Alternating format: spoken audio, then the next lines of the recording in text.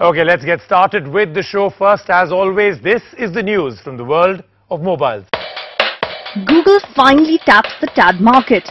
At an event in San Francisco, it unveiled its first tab, the Nexus 7, manufactured by Asus.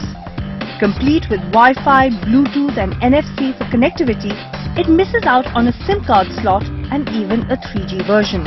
A 1.3 GHz quad-core beast resides in this tablet, which can put most other tablets to shame, especially in this price bracket.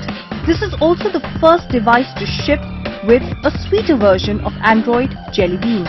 Yes, Google has announced Android 4.1, which offers some nifty add-ons like an improved keyboard for better typing experience. Widgets now realign and automatically resize. Offline voice typing has been added that can help cut down on precious data usage. Google Chrome has also become the default web browser on Android 4.1. So will this Google baby be the ultimate iPad killer?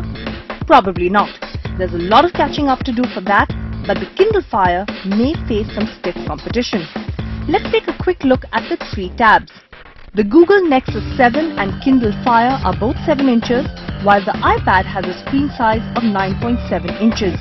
The iPad packs a brilliant 2048 by 1536 pixel resolution, the highest of the three.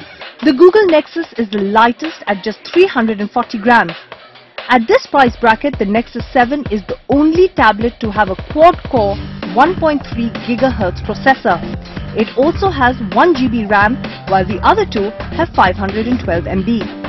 In terms of camera, the Nexus 7 has a 1.2 megapixel front camera, no back camera.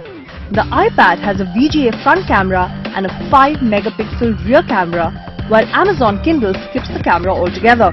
The Google Nexus is priced at $199 for the 8 GB version and $249 for the 16 GB and will be available July onwards.